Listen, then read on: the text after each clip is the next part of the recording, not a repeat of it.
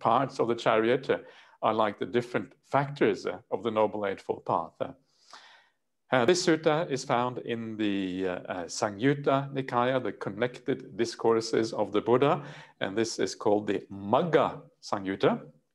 Magga Samyutta, the discourses on the path, yeah, so that is the Noble Eightfold Path.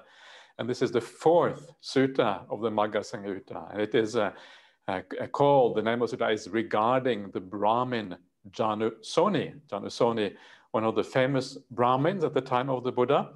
These were kind of the, the administrators, and they were looking after the king and working with the king, and they were the priests and all this kind of thing.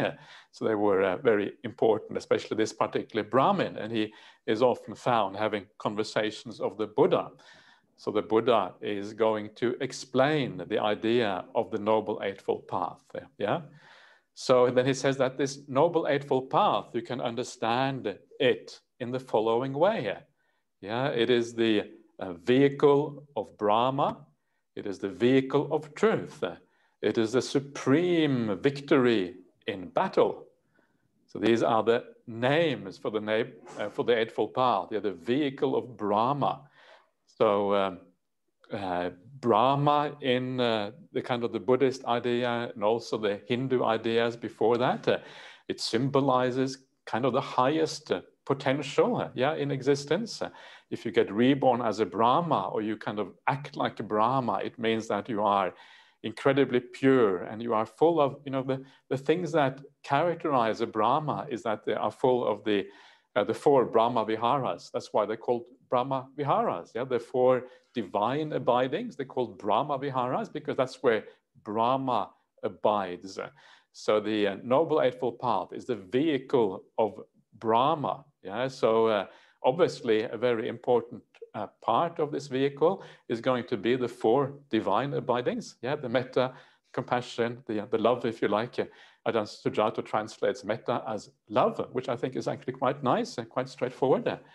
And these other factors. Yeah? So there's a vehicle, this is the highest vehicle, the best vehicle. There's nothing quite like the Noble Eightfold Path. And it's the vehicle of truth, the vehicle of truth in the sense that this vehicle is based on truth. Yeah, it is based on truthful teachings. Start off with right view or truthful view, and it ends by truth. It kind of deepens that truth all the way along. You're seeing more and more in accordance with the reality as you go deeper and deeper on the path until eventually one day, bang, and you see the big truth, yeah, the mega truth. And that is when you kind of change your mind again. You're kind of fixed in that reality here. And the truth is very beautiful. Yeah, the idea of following the truth, because if we see things truthfully, if we see things according with reality, it means that we can make good choices. And this is kind of one of the very important things in life in general, to see things correctly, not to be deluded. We can make good choices. If you don't see things according to reality, how can you make a good choice? How can you, even in ordinary life, if you are deluded about how things work, if you don't understand how, if you're going to repair something that doesn't work, but you don't understand how it is to be repaired, you don't understand how it works, you can't repair it. You need to understand it first of all. Otherwise, you're going to make a mess of the repair job. So everything we do in life depends on not being deluded, on seeing things rightly. Then we can make good choices. So truth matters. Yeah, we should always look for truth in whatever we do. And this is why, as I was saying before, we should never really throw out other truths in our life, like the truths of science or the truths of whatever it is. All of these things need to be incorporated together. Why? Because we are seekers of truth, not of delusion, not of make-believe, not of a false kind of faith, but a faith based in reality. So this idea, the vehicle of truth, is very, very telling about the Buddhist teachings. And then it's called the supreme victory in battle. Yeah, this is the Noble Eightfold Path. Sometimes the practice of Buddhism is like compared to a battle where we go out fighting like a noble warrior, yeah, but what we fight with, our weapons, we shall see in a second what our weapons are. Our weapons are like loving kindness and compassion, yeah. So there are different kind of weapons that people normally do. And what we slay, what is it that we slay in the noble battle, in the noble fight? What we slay in the noble fight is anger. Anger is the one thing that we slay. So it's like a good fight, yeah? But sometimes it feels like we have to kind of, use the stealth of the Buddhist teachings to be able to get around these tricky defilements of our mind. And one of the main weapons that we use as well is the weapon of wisdom. We try to be wise. We don't use the force of a warrior or the power of a warrior. We try instead to be a smart warrior, the warrior who kind of tricks the enemy, yeah, by doing something different, who is smart, yeah, the art of war, fighting the war in a kind of intelligent way. And this, again, shows you just the matter of the significance of wisdom on this path. So this is just one way the Buddha uses metaphors, the idea of battle. It's actually not a very common metaphor. It's important not to overstate that, because if we overstate the idea of battle, we tend to use too much force, too much power. You might even use ill will, yeah, if you think too much of a battle. So don't use that idea in the wrong way. But sometimes, some people kind of get off on this idea of the valiant warrior who fights his way through the jungle of the defilements and comes out victorious on the other end.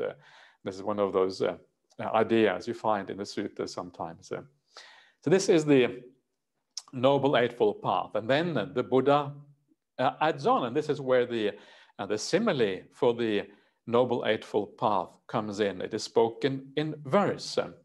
And the Buddha says, its qualities of faith and wisdom are always yoked together. Conscience is its pole, mind is the strap, and mindfulness the careful driver. The chariot is equipped with ethics. Its axle is jhana, the energy its wheels. Equanimity and immersion are the carriage shaft, and it's upholstered with desirelessness. Goodwill, harmlessness, and seclusion are its weapons, patience, its shield and armor, as it rolls on to the sanctuary.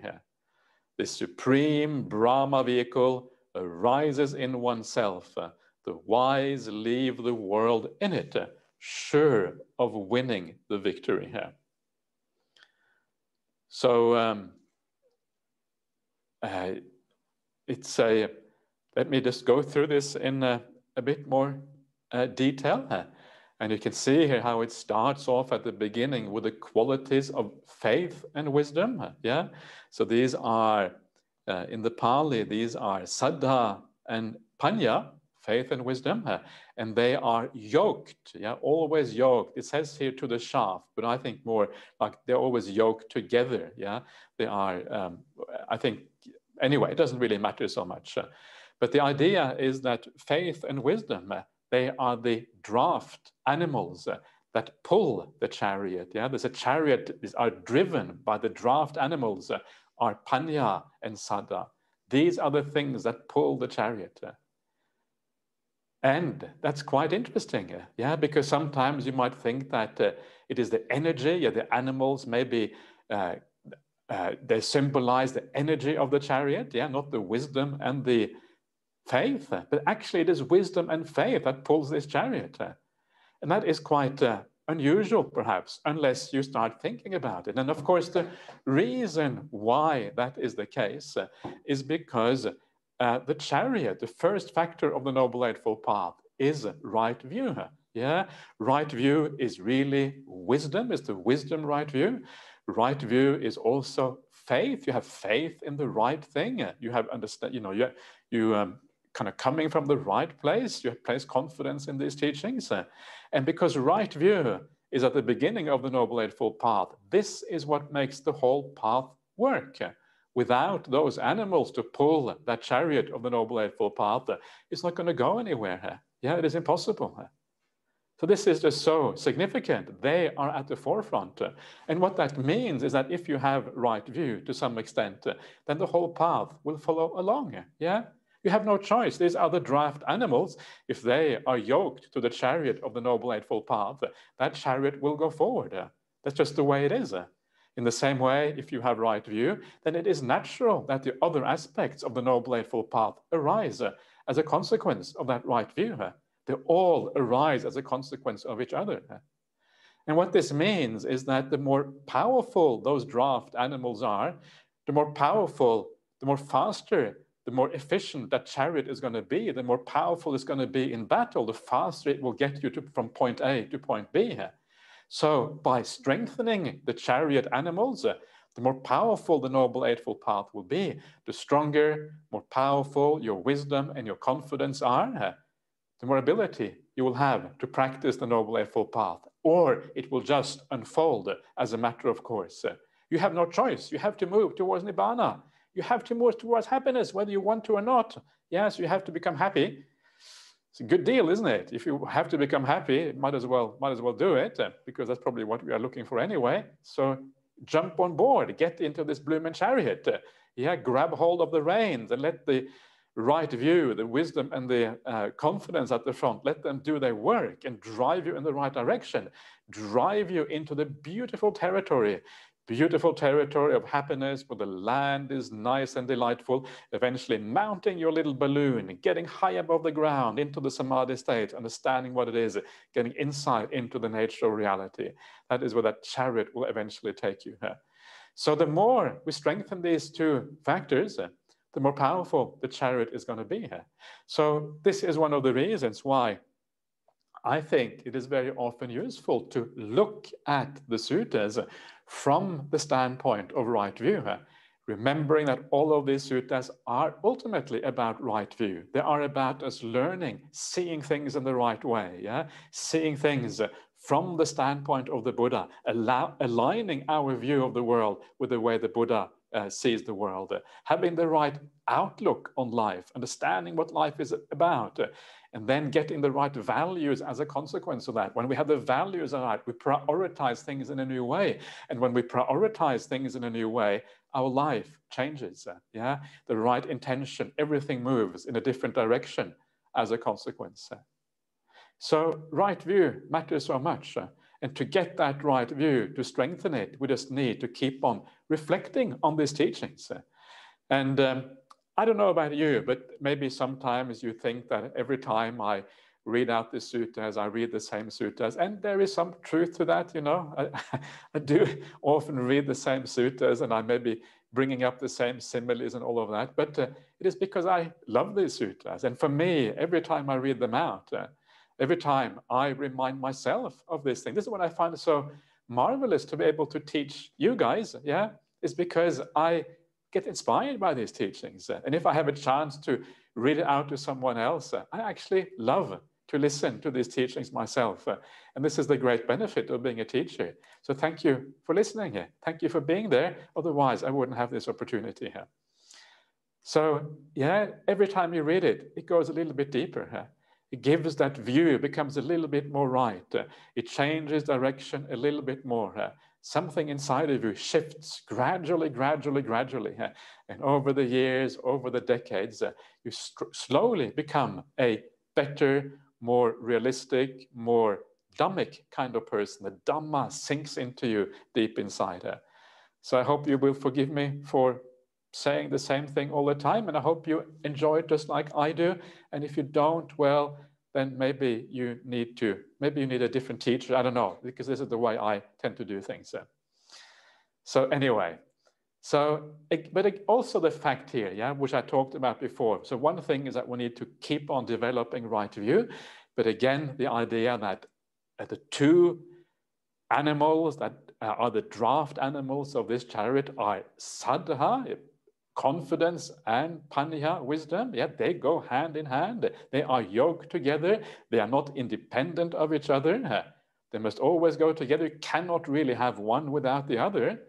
This is also pointed out by this particular simile. And again, this is one of those things that is very unique to the Buddhist teachings. There are so many things that are unique in Buddhism. I mentioned before that you are allowed to doubt things. This is very special in Buddhism, that it is based ultimately on your own understanding. this is special for Buddhism, that faith or confidence goes hand in hand with wisdom. This is also very special to Buddhism. You don't find many teachings of any kind that are like this. There's something very wholesome or right about these teachings that really is, really lifts you up and inspires you in an entirely different way from most other teachings in the world, whether they are worldly teachings or whatever they might be. So they are yoked together, and then it says conscience is the pole. Yeah, so the pole of a chariot, the pole is what connects the animals to the chariot. It's a long kind of shaft, yeah, or long like a like a pole, yeah, a long kind of piece of wood, basically, usually, that ties, goes from the yoke of the animals and then goes back to the chariot. So it holds on to the chariot. This is what kind of makes the whole thing go together. So the chariot is driven by these animals, and the pole is conscience. Kind of interesting, isn't it, that the pole should be conscience. Conscience is, the Pali word is hiri. And when we think about hiri, we also think about otapa. Yeah, these are the two things that always go hand in hand. Sometimes they are translated as shame and the fear of consequences. But I think conscience is quite nice. And another translation for otapa is prudence. So maybe conscience and prudence. Yeah, these are not bad words. Conscience is like when you feel that you have done something wrong and you feel bad about yourself because you've done something wrong. Yeah. Shame is often more external. We feel that other people are looking at us and think that we are bad. Yes, it's like an externally imposed thing. Whereas a conscience is more coming from ourselves, where we feel that this is not good enough and we should do better. Both of those things are useful. And then there is otapa, fear of the consequences. So when you have wisdom, when you have that wisdom at the very beginning, it naturally leads to a fear of the consequences, because you understand that every time you do something in the wrong way, you think the wrong way, you're taking a step backwards. You're moving away from happiness. You're moving towards more suffering in the future. So you get this very keen kind of alertness in your mind. The mindfulness becomes strong. Whoa, I've got to be careful. Yeah, this is the conscience and the fear of consequences kicking in. You don't want to do what is bad. Your mindfulness gets very much directed towards that area of life where you don't want to do anything bad. This is kind of what happens here. And this is what it says in one of the well-known suttas that talk about vidya and avidya. And vidya being the true knowledge, if you like, and avidya, of course, being ignorance or delusion. And it says that when you have vidya, when you have the true knowledge, which here is very similar to right view, which is similar to wisdom, which is similar to saddha. You can see how all of these things are very closely related to each other, And so the Buddha is showing these things from different angles. But the Buddha says when you have that true knowledge at the beginning, the vidya, in other words, you have right view, then with that true insight, the real insight into experience, comes the hiri, comes the conscience, comes the shame, comes the fear of the consequences. So if you do feel a little bit conscious stricken, or you feel a bit afraid of the consequences for doing bad, it is not a bad thing. The Buddha says it comes from, if it is done in the right way, it comes from an understanding of the world, understanding life in the right way. So don't be too worried about that. Of course, it should not become like a big psychological burden. It should not become obsessive, that you become completely obsessed with guilt or whatever, or shame. But the fact that that you don't feel quite right when you do something bad, that is a good sign. It is not something that is to be pushed away, because this leads you in the right direction. But it has to be a healthy kind of conscience, not an unhealthy sort. And this is important to be able to distinguish between the healthy conscience and maybe the unhealthy shame, like maybe comes from outside, or the unhealthy, obsessive kind of worry about these things. So this is what binds the chariot together. This is what gives the chariot direction. When you have the right kind of shame and fear of the consequences, the chariot follows after the animals. It follows after wisdom, and it drives off in the right direction. That is the pole that holds the animals together with the chariot and brings it all in the right way. And then it says that the mind is the strap. The strap is what binds the pole to the animals. Yeah, so the mind is. I'm not sure exactly what that means, but maybe it just means that the mind is required to hold everything together. Yeah, without the mind. The commentary says that this refers to vipassana like clear seeing, yeah, clear seeing of things. And it is not a bad idea, but usually mind does not mean vipassana. So it's a little bit stranger, but I don't think it's wrong. I think it is kind of roughly right. But everything happens within mind. So you can maybe say that mind is kind of the overarching thing that binds everything together or something like that. I'm not entirely sure. And then it has mindfulness is the careful driver. Yeah, mindfulness is the one that is alert. Mindfulness is the one that is aware. Mindfulness sits there, guides the chariot, yeah, guides everything in the right way, holds the reins, yeah, and if the chariot is veering too much in one way, you pull the reins, yeah, you say to wisdom, okay, wisdom, use that wisdom, yeah, now it's time to be wise. Use that faith, use that confidence that you have, yeah, animals, and then pull the chariot in the right direction. So mindfulness is that sharp charioteer. So you should build up that charioteer inside of yourself, yeah, the charioteer that holds the kind of reins inside of us, that holds the reins of our hands, yeah, so we can do the right thing with our hands, something like this maybe, or something good with our hands. So we are in charge. We can rein in our hands, we can rein in our speech, we can rein in our eyes and hearing to make it all kind of head in the right direction. We are the charioteers in our own life. Then we're practicing the Noble Eightfold Path. Then we're making the chariot go in the right direction. One of the beautiful similes for the sati, which is mindfulness that you find in the suttas. It is said that the dhammas, sabbe dhamma sat adipateya, and sabbe dhamma means all qualities. Yeah, in other words, all our experiences of the world, and they are sati adipateya. It means that they are like under the control of sati. Yeah, sati is like the Lord. Sati is the master, the supreme commander of these dhammas. So what that means is that if you have very good sati, if you have very good awareness, if you know what is going on in your life, yeah, the more you know what is going on in your life, the more you are in charge. You are your own. You are the Lord.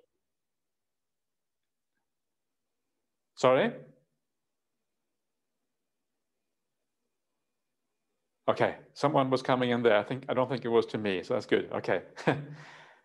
So you are the Lord in your own life. Yeah, you are in charge of your own life. And this is the beautiful thing with sati. When sati becomes very strong, then what happens is that you know what is going on at all times. And because you know the instructions of the teachings, you know how to change direction before it is too late. You can see that you are in a situation where anger is about to arise. Okay, something is happening, and then you change your perception, you change the direction of what is going on before it is too late, and then you avoid that anger and ill will. This is maybe one of the most important ways of using that sati. So when sati has that kind of power, yeah, and I have to admit it's very difficult to keep that up in ordinary life, especially. It is easier as a monastic probably because we live lives that are a bit more structured, maybe, yeah, a bit less busy in the sense that many people live their life. But some lay people are also really good. They do have a natural kind of sati, so it can be done at least to some extent. And you feel in charge. Yeah, isn't that a marvelous thing to feel in charge of your own life? You don't feel that other things are kind of coming in from the outside and disturbing you and taking control over you. And you feel that all this stuff is just taking control of your life and you don't really know what's happening. And you can't really direct yourself as you want to. And your mind gets really busy. And you, before you know it, you desire this, you desire that. This upsets you. And you are kind of at the mercy of all these external forces in the world. You know what I mean? But instead of being like that, you feel in charge. You feel that your mind goes exactly where you want your mind to go. And you have this evenness in your life, this sense of just being really at ease, yeah, of kind of going through life in an even way, rather than being buffeted around by all of these forces in the world. This is the power of mindfulness when it becomes really strong. This is what it does. You're able to be in charge of yourself. So this is the idea of the charioteer. Yeah, you are the charioteer. You know what you're doing. You control your life. You drive your chariot. You drive your life in the direction where it should be going, on the Noble Eightfold Path, towards more happiness, towards nibbana, towards samadhi, towards all of these beautiful things on the Buddhist path. So please be a good charioteer in your life. Yeah, it will bring many benefits.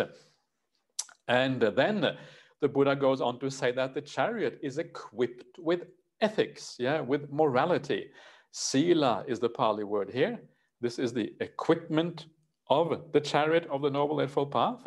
It is the equipment because without Sila to kind of to be the foundation of your practice, the practice is never going to work. Yeah, the idea of being able to meditate, the idea of being able to be really mindful, the idea to do any of these things without ethics, without morality, it's just not going to happen. It doesn't work like that. Yeah, you need these things as the foundation. This is the basic equipment without which the chariot doesn't really get started at all.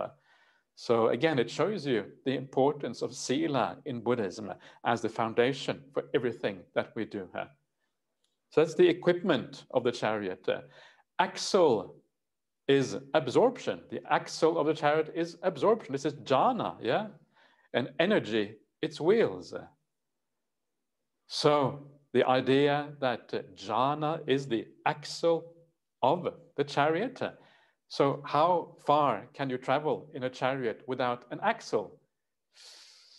Not very far, yeah, it's going to go very slow. Even if the animals are very strong, you're going to be scrubbing along the ground. No, if you don't have an axle, there's not going to be any wheels. You're just going to be, stirring up a lot of dust. It's going to be very, very unpleasant, very bumpy. It's going to go very slow and probably won't get anywhere at all, really, if you don't have wheels and an axle. It tells you how important the jhanas are on the path of meditation, right? So are you going to have wheels and axle, or are you going to go scrubbing along the ground with the bottom of the chariot, just stirring up the dust? That is really the alternative. So for the chariot to have momentum, for the chariot to really move, to have that power to make that breakthrough to the Dhamma, you need the axle. Yeah, the jhanas have to be present. Without that, it doesn't work. It shows you something about the significance of these things that, sometimes we argue about how important they are and all of that. Well, this gives you a very good idea of how significant they are. And then the energy is the wheels. Yeah. So the energy, of course, because the wheels, they are, they can go at very high speeds. They kind of fits very well with the idea of energy. Yeah. The energy on the path.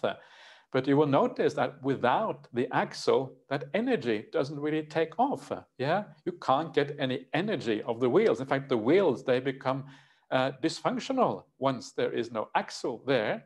So the energy needs to be collected together, yeah, by the axle, yeah, brought together. And when that energy gets brought together in samadhi and the profound states of meditation, then that energy becomes useful. But the energy which is not of that sort, it is too scattered, it is too sporadic, it is not powerful enough to really drive the chariot of the Noble Eightfold Path properly. So again, you can see the connection here between these little details.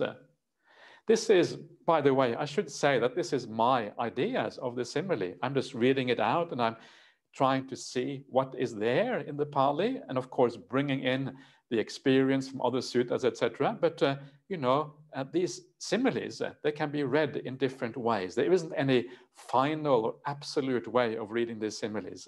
So everyone, of course, is allowed to read this slightly differently and try to see what is in there. But I think some of the conclusions are fairly obvious. You can't really avoid them when you see it here. And then it says, equanimity and immersion are the carriage shaft.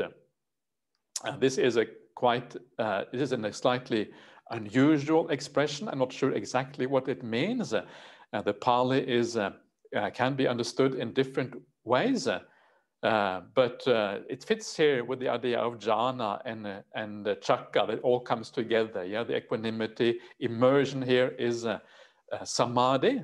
So you know straight away this is Ajahn Sujato's translation. Yeah, whenever you see the word immersion, you know straight away Ajahn Sujato, not Ajahn Brahm. That's absolutely sure. Yeah, he would never use the word immersion. If you see Ajahn Brahm, he would use the word. Do you know what word he would use? I will see how good disciples you have been of Ajahn Brahm. I'm going to test you on this one. Actually, I'm not going to test you. I will tell you. You know, Ajahn Brahm uses stillness, right? Stillness is his favorite word, and I think it is a really. Personally, I like stillness myself because it's very evocative. We can all relate to the idea of stillness very easily here. Anyway, so these are also very important parts, and they kind of fit together with the idea of jhana just before here. And then it has this nice little phrase. It says that it is upholstered with desirelessness. Yeah, the chariot is upholstered with desirelessness. And this is, again, very a Buddhist idea of thinking about the world, because very often we think that upholstery, of course, in a chariot, upholstery is what makes the chariot comfortable. Yeah, if there's no upholstery, if you're just sitting on a wooden bench, it's going to be very hard. It's going to be very, like sitting on a wooden bench in meditation or sitting on a concrete floor. It's going to be very uncomfortable, especially if it's bumping around and jumping around because the road isn't very smooth. And so upholstery, it what makes the ride nice and comfortable. So if you want to have a nice and comfortable ride on the Buddhist path, you have to have desirelessness. That is what makes the ride comfortable. And again, it is almost the exact opposite of how we normally think about life. We think about life as our desires being what kind of gives a comfortable life, because we desire things and then we kind of acquire the things that we desire, and together it leads to a comfortable existence. So desire drives us towards comfort. But no, says the Buddha, this is not the way to find comfort, because the desire can never be allayed, it can never be assuaged in this way by always running after it. The way to allay and to stop the desire is to go for desirelessness instead, to abandon those desires, through this particular practice. Then you will have a comfortable ride. The ride which is always desiring things will be restless, will be agitated, and you won't really be comfortable on this particular path. So this is one of the factors of right intention at the very beginning there. So a very Buddhist idea again. And then it says that goodwill and harmlessness and seclusion are the weapons, the weapons of the chariot. And so goodwill here, of course, these words are this is like the avyapada in the Pali, basically means like similar to metta, and harmlessness is the avihingsa, the opposite of ahimsa, which is like harming beings. And usually, in this particular case, you would have nekama. Nekama is usually the second factor of the Noble Eightfold Path, the desirelessness or the renunciation. But here it has viveka instead, which is kind of interesting. Why does it have viveka rather than nekama? And the point, of course, is that nekama, which means desirelessness or renunciation, is very similar to the idea of viveka. Viveka means seclusion. When you, in the suttas, you always have two kinds of seclusion. You have the seclusion of the body. When you go on retreat somewhere, you come down to Jhana Grove, or you become a monk and you go back to your kuti, or whatever it is that you have of seclusion. And once you are secluded from the world in that way, withdrawing from the world, then from that arises the seclusion of the mind. So seclusion of the mind is a seclusion from the five hindrances, the giving up of the desire of the senses and the mind. This is what this is about. So the nekama and seclusion, Yeah, the desirelessness, the renunciation is very similar to the idea of seclusion. They come together in a very powerful way. Yeah? So this is the armory, yeah, of the chariot. These are the weapons that we use. And so whenever you have an aspect of ill will arising, or you have an aspect of maybe harming other beings arising, or you have too much desire, this is the weapons that you use to stop those thoughts from arising.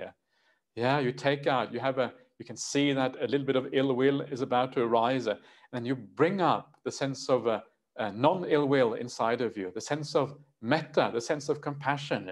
You look at that person in a different way. You think of the good qualities in that person. You think, wow, actually, they're really good people.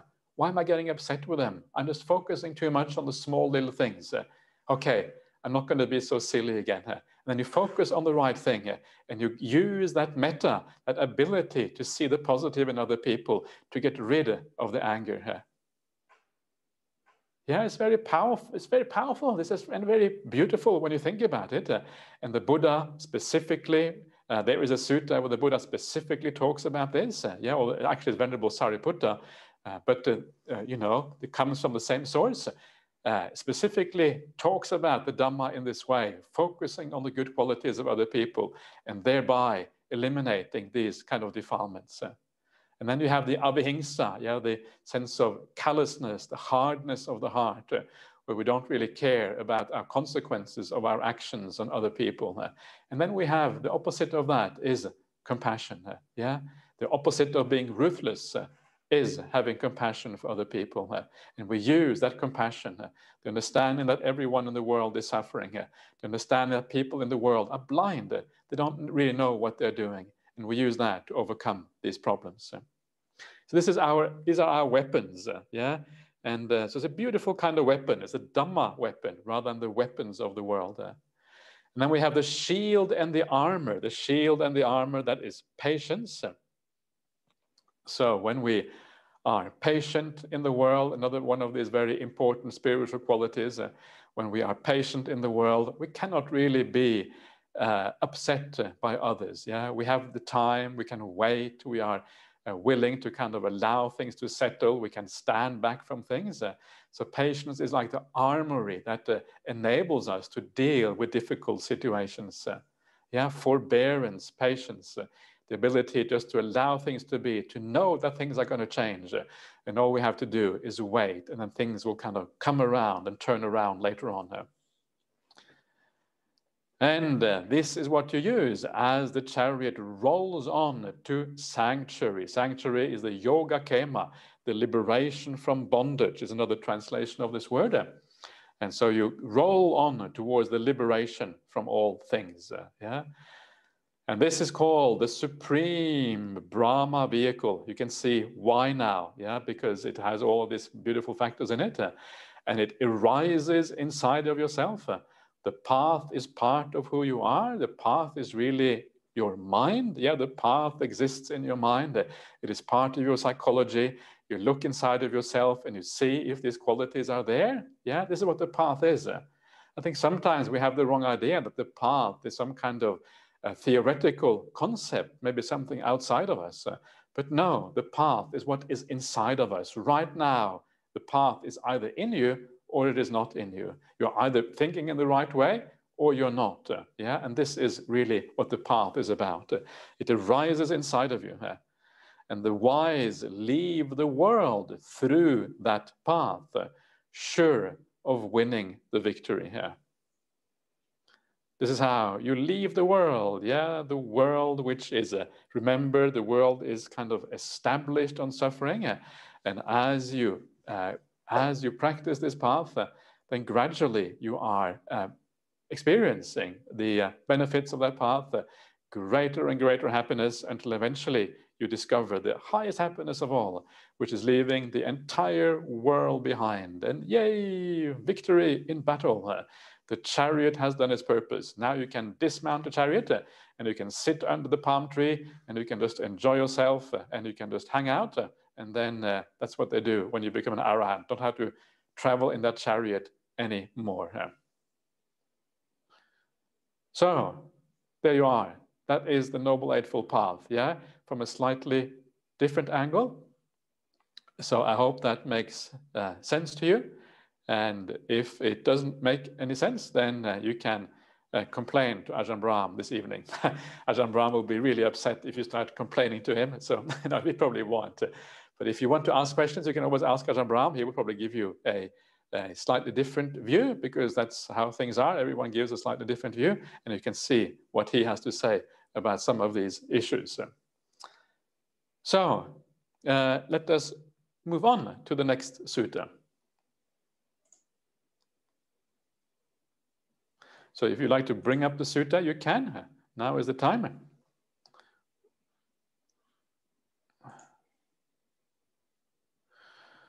So this sutta is actually called Crossing the Flood. That is what the sutta is called. And it's a very short one again, and it's one of these little things that is actually the very first sutta in the entire Samyutta Nikaya, in all of the connected discourses, the very first sutta. And it is always interesting, because often the very first suttas, they are kind of chosen for a reason, yeah, because they summarize the path in the way, or because maybe they give the foundation right view for the practice or something like that, yeah. So they can be very useful in that way here. So this is a Devata speaking to the Buddha. And this is what that Devata says to the Buddha.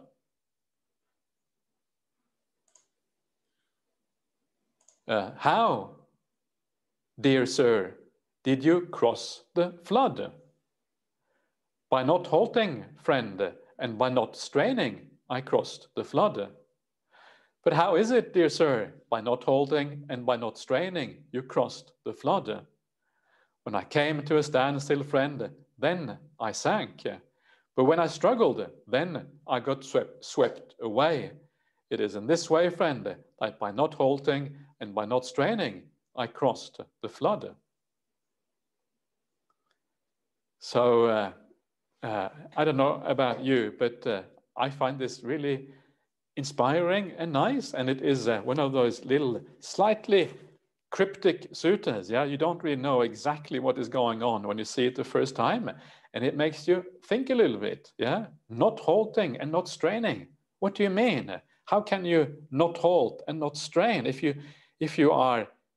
What else is there? Either you halt, yeah, either you kind of relax and you stop, or you strain, right? What is there? Is there anything in between? And this is why this is interesting, because it is like a little bit of a conundrum. And the first thing to understand about this is that when we talk about crossing the flood, of course, is samsaric existence, yeah, the kind of the flood of samsara, the traveling on in the round, moving here, moving there, all the pleasures of the world, all the things that happen in this existence. That is the flood of samsara, the flood driven on by craving, the flood of craving, moving on and on and on, moving from this life to another life. So we want to cross samsara, and the way to cross samsara is, of course, through the Noble Eightfold Path. So what we are seeing here, the idea of not halting and not straining, is just another way of thinking about the Noble Eightfold Path. Yeah, not halting and not straining. So what does it mean? And what it means is that you don't want to halt, because halting means that you don't really practice anymore. Yeah, you stop in the middle of the flood, you're not going anywhere. And if you do that, then you sink. You sink in your own life. You sink because of all the powers outside of you that pull you back into the samsara, pull you back into life, make you attracted and attached to the world. Yeah, if you stop practicing in the right way, the defilements tend to take over, and you sink in the stream. You get immersed, enveloped by samsara, enveloped by the water, and you cannot drown in the world of all the what most people how they live their lives. So halting is no good. You don't want to stop practicing. So then maybe we should strain. Maybe we should put forth effort. Yeah, but the Buddha said no. We should also not strain. Because the idea of straining here is using our willpower, yeah? Using this kind of force inside of us, which always drives you onward. And a lot of the straining in the world is based on craving. We don't really understand it, but it is based on craving. And even some of the straining or the effort that we use in the Dhamma can actually come from that craving, a wrong understanding, if you like, of how the Dhamma should work. So if we don't come from craving, if we don't strain, if right effort is not about using willpower and using force, then what exactly is it?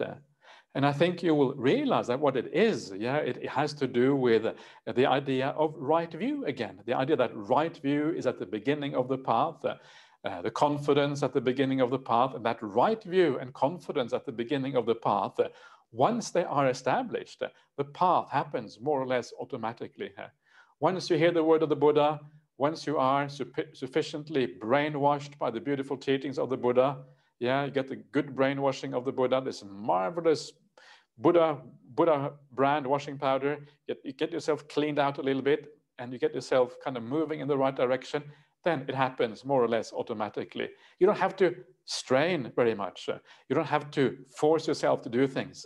If you get it right, it will happen more or less automatically. This is the beauty of this, It doesn't mean that there is no straining, it doesn't mean that there is no effort, but it means that we try to make these things run on wisdom power, run on right view instead.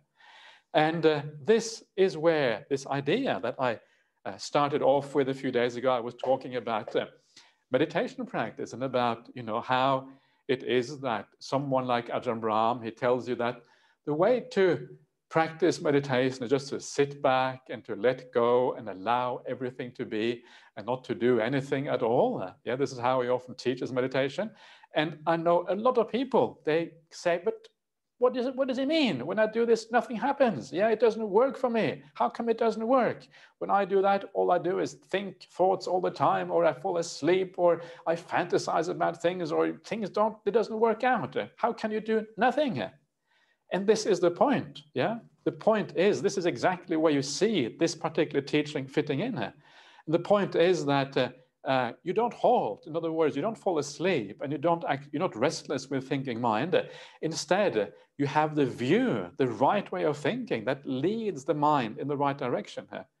If you think about the world in the right way, if you have your priorities right, if you know where peace and happiness are to be found, in the stillness inside, not in the restless search for external happiness and these kind of things, then the mind will lean.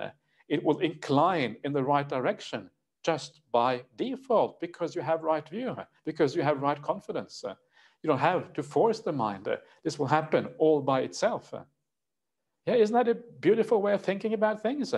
So instead of, when you close your eyes, you may be tired for a while, a little bit in the beginning, but then when the superficial tiredness is gone from the mind, then there is this underlying wisdom which knows where you should go. And instead of then thinking about your, the worldly problems in your life, thinking about your family, your work, or whatever it is, the mind instead automatically moves towards peace. Why? Because it knows that is where it has to go. And this is the power of right view. This is the power of the right inclination of the mind. And this is the difference between someone like Ajahn Brahm, when he meditates, and a lot of people who have a problem in the meditation practice. So this is how you, without straining and without halting, it has to do with wisdom, with the inclination of the mind automatically moving in the right way. So when you do your meditation, sometimes it can be useful just to remind yourself, a little bit about where happiness is to be found. Remember that the things of the world, your family, your work life, or whatever it is this endless merry-go-round. There's always new problems coming up. There's always new things to be sorted out. You may organize or sort out one problem. There's another one beyond the horizon. There's no end to this. It is pointless to always trying to solve these things, because you cannot make a stop of problems that way. So you instead come back. You come back to the understanding where the happiness is, you leave all of that alone, you let it be, you go to a place of stillness and peace inside instead. Your mind leans towards where you actually can find real rest, real peace. And then when you come out of that afterwards, you will have far more ability to practice this path and do all the right things as a consequence. So that is the right way of dealing with these issues. So by not halting and by not straining, instead trying to use the wisdom of the Buddha. Sometimes a little bit of effort, a little bit of willpower is required, but too much of the time, too many people use too much willpower in the meditation practice. When meditation happens purely through relaxing, through letting be, through chilling out. Chilling out is a really nice word. Just chilling. Whoa, so chilled. Yay. Then it becomes so beautiful. So marvelous, so exciting, so easy, and such a delightful practice when it happens in this way, instead of all those people who come to hate meditation practice, which is very common. Oh, I hate the breath. The breath is so painful. Oh, no, don't give me the breath, anything but the breath. Please keep the breath out of here. Don't want to have anything to do with the breath, which is terrible because we have the breath with us all the time. If you're going to push the breath away, it's like pushing something of yourself out of the way. So leave the breath aside. Don't even worry about the breath. Instead, enjoy what is happening. Enjoy the peace. And then the breath gradually will come afterwards. Don't make meditation into some kind of nightmare. It should be the opposite of a nightmare. What is the opposite of a nightmare? Daymare? No, daymare. No, that doesn't work. What is the opposite of mare? Mare is like anyway, it doesn't matter. You make it into something delightful and beautiful. And that is kind of the idea here. So be careful with your meditation. Don't make it something which is negative and difficult. Anyway, so that is how you cross the flood of samsara. So let us move on to the next sutta. So if we can have the next sutta, please. And next sutta is from the middle-length sayings of the Buddha, the Majjhima Nikaya, number 152. This is called the Indriya Bhavana Sutta, the development of the faculties. And here the faculties refer to the senses, the six senses. And so this is about how to deal with the faculties, basically, how we deal with them in a good way. So this is very much to do with the right effort again, how to deal with the faculties in the right way. And this is a slightly different way of thinking about the faculties from how we sometimes think about them. Often we talk about sense restraint, and this is also a kind of sense restraint, but a little bit different from the ordinary way of thinking about it. So this is how it goes. Now at this time, now is the time, Blessed One. Now is the time, Sublime One, for the Blessed One to teach the supreme development of the faculties in the Noble One's discipline. Having heard it from the Buddha, the Blessed One, the bhikkhus will remember it. So that is Ananda speaking, asking the Buddha to give a teaching on the supreme development of the faculties. Then listen, Ananda, and attend closely to what I shall say. Yes, Venerable Sir, he replied, and the Blessed One said this. How, Ananda, now Ananda, how is there the supreme development of the faculties in the Noble One's discipline? The Noble One's discipline is the teaching of the Buddha. That's what it basically means. Or you can say in the training of the Noble One. I think the training of the Noble One sounds better than the discipline of the Noble One. And the Buddha says, here, Ananda, when a bhikkhu, a bhikkhuni, a upasaka, and an upasika, the four assemblies, everyone is really included here, the four assemblies of Buddhism. When any one of these sees a form with the eye, there arises in them what is agreeable. There arises what is disagreeable. There arises what is both agreeable and disagreeable. Yeah, so this is what happens to us all the time. Yeah, when we, in our ordinary life, we have sense impressions happening continuously all the time. There are sense impressions. Yeah, we see things with the eye. We see a beautiful person. We think, wow, what a marvelous, this person is just so nice. I love this person. Or we see someone we don't like and we get this negative feeling. Or we see some nice food and craving arises because we're hungry. We see some food we don't like and we think, yuck, that's yucky food. Or we hear some nice music, or all the time, the sensory impingement, yeah, gives rise to likes and dislikes throughout the day, again and again and again. So here the Buddha is talking about how to deal with these things, yeah, this kind of broad picture. And a very important point here is also the attachments that we have to that sensory world, yeah?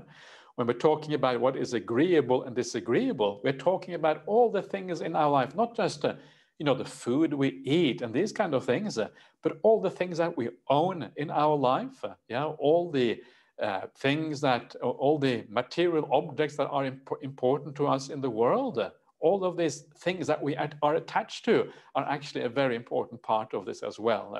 Not just the kind of the superficial likes and dislikes. So there arises what is agreeable, disagreeable, and both. Sometimes there are impressions we get, we both like them and dislike them. It's a bit complicated. And then you understand this, yeah? There has arisen in me what is agreeable, yeah? Or at other times, there has arisen in me what is disagreeable, or there has arisen what is both agreeable and disagreeable. So this is the first thing, is our ability to understand these things, yeah? And this is already quite difficult. You may think that this is obvious, that we should understand what is agreeable and disagreeable and what is both, but actually it is far from obvious at all, because often it happens very fast, yeah? In our daily life, when we move around, these impressions come in so quickly. Not only is it hard to be aware of all the impressions that come in, but when we talk about the disagreeable, as I just mentioned, we also talk about things we are attached to. Yeah. So when you come back to your apartment, yeah, you come back to your relationship, you come back to all of these things, that too is part of this idea of disagreeableness and agreeableness. It is a very broad spectrum of our attachments to people, to our house, our home, the things we own, even the status things in the world. All of that is part and parcel of this.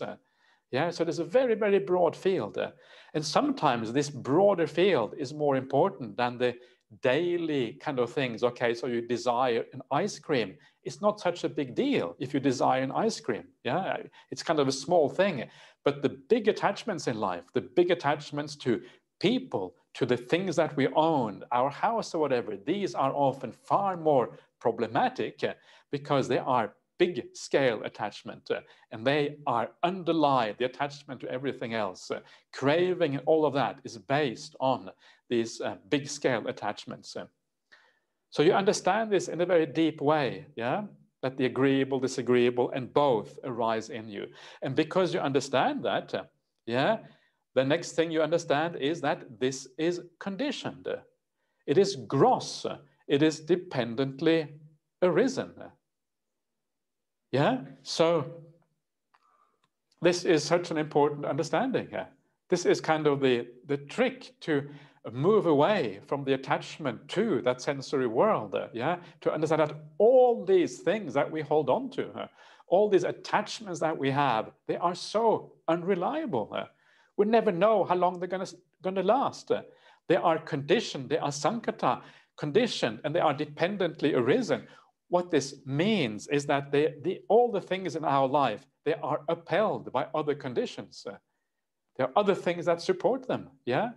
Like a relationship, for example, it lasts for a certain time, but then when the time has come for that relationship to break up, the relationship will break up. That is the nature of relationships. That is the way it has to be, yeah? We understand the conditioned nature of these things, of everything in our life. And it is very obvious that it has to be conditioned. Certainly when we die, we know straight away it is conditioned because it depends on our own life. That is one of the conditions. But there are many, many more conditions. And the deeper you see that, the less interesting these attachments are. And the more worried you are about seeing these things as agreeable or disagreeable, because you know down the track it's going to lead to all kinds of problems for you. This is what it means, yeah? And I've talked about this already a lot, understanding the nature of conditioned existence. So what happens to you? Think about your own life. What happens to you when the world is doing funny things? Yeah, maybe you see that. What happens in the COVID situation?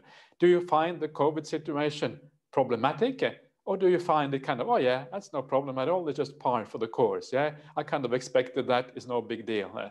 What is your reaction? And if you didn't expect it, if you feel that the COVID is some terrible imposition coming from the outside, it means you haven't really understood the conditioned nature of our existence, yeah?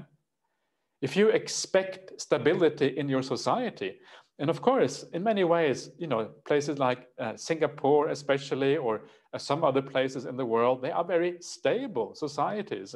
And after a while, you think this is the way it's going to be. But actually, it is much more uncertain than we think. Yeah, it is actually quite unreliable. And we don't know how quickly these things can change. We got dulled into a sense of complacency when we think the way things are, it is the way it has to be in the future. But no, it is not going to. The one thing we can be absolutely certain about, it is not going to be like this in the future. Change will happen, and it will come from a place we least expected. This is the problem.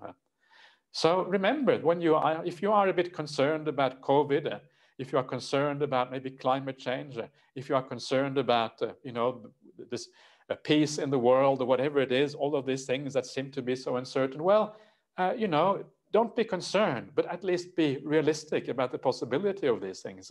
And when you do that, what happens? And this is the beautiful thing that happens. You start to turn in a different direction. You turn inwards instead. You turn to the spiritual path because you know that your inner qualities can never be taken from you. The external world, the inner qualities are safe from that external world. And you have something with you that is valuable, that is worthy of practicing, of developing, because it can withstand all the external pressures, all of these problems in the world. So you turn away from the disagreeable. Instead, what you do, you turn to what it says here. You turn to, this is peaceful, this is sublime, that is equanimity. Yeah, the peaceful and sublime is when you turn away from the ups and downs of the world, the desires and the aversions. This is nice, this is not nice, this is agreeable, this is not agreeable. And you have this mind which is nice and stable in your ordinary existence. You go through life without the great attachments, without the great aversions. And you have a sense of balance in your life. Your mind is at ease. It is not being kind of buffeted around, rocked around by the waves of samsara, the waves of existence. Instead, you have this evenness. You go through the world. You see how other people are always in the grip of desire, yeah, and being led by the nose, like a bull with a ring through the nose, being led with a rope. In the same way, you are the slave to craving. But no, you're not that slave to craving. You look at the madness of the world and you are at ease because in the middle of the whirlwind, you stand still. In the middle of the storm, you stand in the eye of the storm where everything is still and beautiful. This is the equanimity here, where you withdraw from that world, which is so inherently unreliable. So this is the right way of thinking about this. You go to the sublime, you go to the peaceful, you go to that place inside of you of stillness, of peace, of equanimity that isn't driven around by all of these winds of the world. So you understand how conditioned these things are. You understand how they are gross, it says here. Yeah, the gross, it means that they are coarse, and the sensual pleasures, the disagreeable and agreeable in the world is coarse compared to the equanimity inside, which is far more attractive, especially when you then take that equanimity and you bring it towards mindfulness and samadhi. in all of these other qualities. And then the sutta goes on. It says, the agreeable that arose, or the disagreeable that arose, or the both agreeable and disagreeable that arose, they cease. They come to an end, and equanimity is established. Yeah, so you will notice here that this is basically sense restraint. Yeah, this is how we deal with the senses. This is how we deal with the defilements of the mind. And the way to deal with it, you will see here, is through wisdom. Yeah, it is the wisdom. You reflect about things in the right way. You understand that certain things are coarse, they are gross.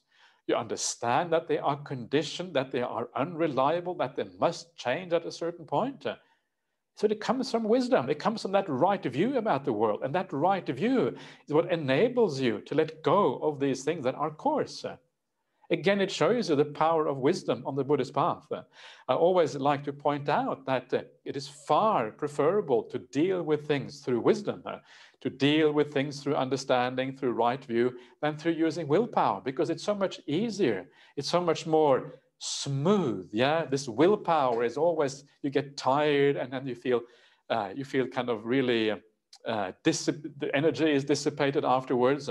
But wisdom power actually leads to more energy because you are letting go of things rather than pushing them away. Willpower is like pushing things away. Wisdom power is like letting go of things, abandoning them because you know they don't work. That is the difference. So here you can see the wisdom power being used. So these things cease because you have used wisdom power. And then you have a simile, just as a man with a good sight, having opened his eyes, might shut them, or having shut his eyes, might open them. So too, concerning anything at all, the agreeable that arose, the disagreeable that arose, or the both agreeable and disagreeable that arose, they end just as quickly, just as rapidly, just as easily, and equanimity is established. Yeah, just as easily as shutting your eyes, yeah, or closing your eyes. Now, how much energy do you need to close your eyes?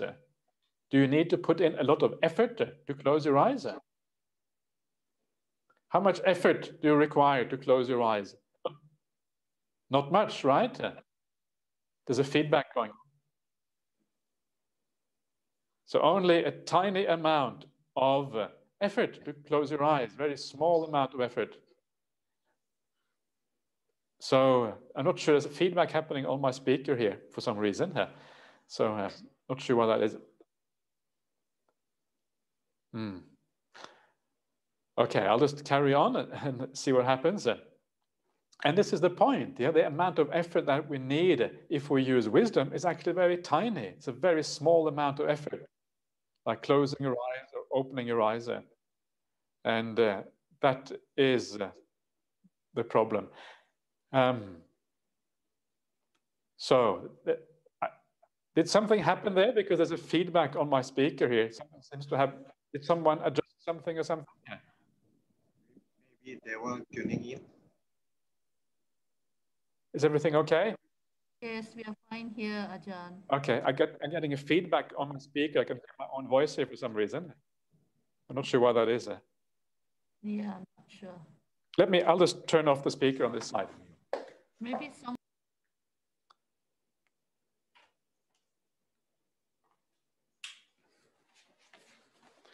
Okay, so let's carry on like that. I'll turn the speaker back again later on, but I was just getting some, it wasn't very good. So that is how you develop these faculties, yeah? And this is how you deal with the faculties in the right way. And this kind of development of the faculties means basically that we relate to our eyes, we relate to our ears in the right way. That is what is meant by development here. In other words, it's a mental thing. It's really a development of our wisdom. That is what it's about. And that development of the wisdom is then what enables us to deal with the world in a skillful way. And then the Buddha says that is how then there is the development of the faculties in the Noble One's discipline. I have just talked about the eye and the visible forms, but the same thing is also true for the ear, yeah, for touch, for the tongue and a taste, and also for a smell, of course. All the five senses would deal with things in the same way. And then I will just finish off the sutta, the very last paragraph here. So if you can please have the sutta up again. And now, so that is the development of the faculties for the ordinary person, yeah? But what if you are a person in the higher training? A person in the higher training is the stream enterer, the sotapanna, yeah? So that person is then obviously has a different point of view. That is when your faculty of wisdom has completely matured and your faculty of wisdom is absolutely stable.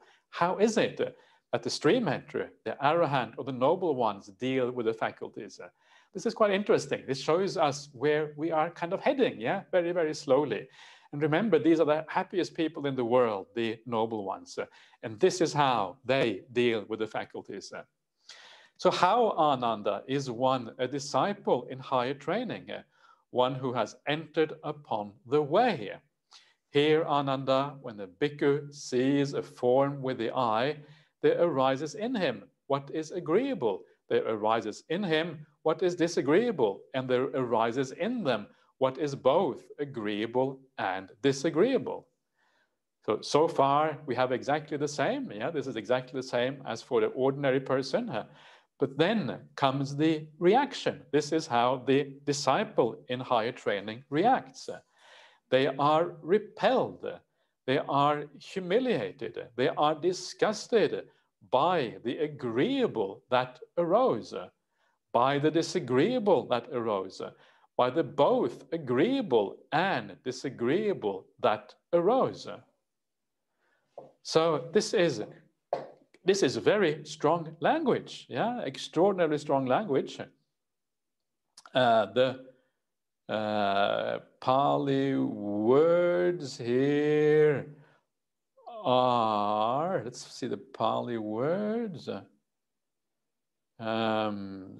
Sorry, you don't have that on your screen because I have some more stuff on my screen. I always have more on my screen, so I can kind of say things that you don't know about. Otherwise, you know, so I kind of come out as a teacher who knows more. Otherwise, I'm in trouble. So that's why I like to have little things kind of hidden behind.